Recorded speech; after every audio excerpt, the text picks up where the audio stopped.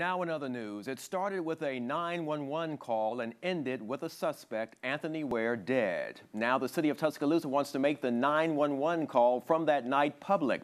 But Alabama has a 911 privacy law that does not permit the release of any 911 recordings unless it's court ordered. However, the Tuscaloosa Police Department wants to have this documentation out in the open.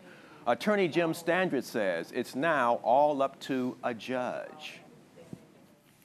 In making the determination of whether to issue the order, the court would take into account the balance the interests of the public or investigative interests or other matters against the privacy of the person making the call.